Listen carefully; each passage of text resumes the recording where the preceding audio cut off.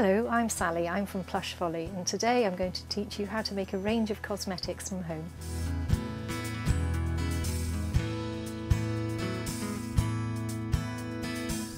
I'm going to show you how to make a natural hair oil. It's a very simple recipe. I have a selection of oils that are suitable for my hair and some essential oils. The oils I've chosen today are jojoba oil, which is very similar to your skin sebum and your own hair oil, but your skin loves this and it will want to soak it in. We have sweet almond oil, which is very nourishing, and then I've picked coconut oil, the liquid version, fractionated coconut oil, which will hydrate and add a lovely shine to my hair. On their own, these oils would be absolutely fine, but I've chosen a little essential oil of rosemary to put in to add a little bit of nourishment to my hair.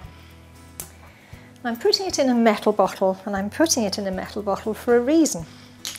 First of all, I'm just going to get my ingredients into the bottle, and I'm putting in 20 jojoba oil, but you could add more than 20 or less than 20. I'm putting in 20 coconut oil, and again, how much you put in really is up to you. A little bit of a mess there, but we can wipe that up.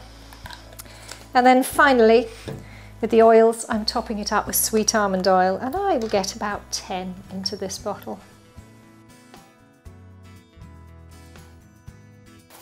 I only need 3 or 4 drops of the rosemary oil to make a difference. It'll give the oil a pleasant smell, but it will help make my hair shiny. 3.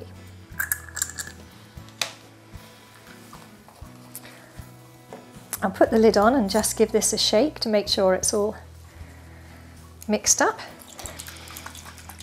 Now, the reason that it's in a metal bottle is that when I use this as a treatment, I want to put a little bit of oil on my hands, rub it into my hand, and then rub it through my hair.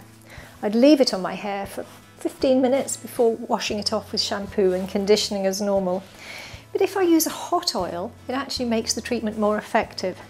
And to get a hot oil, all I need to do is stand this bottle in a jug of hot water for no more than 2 minutes.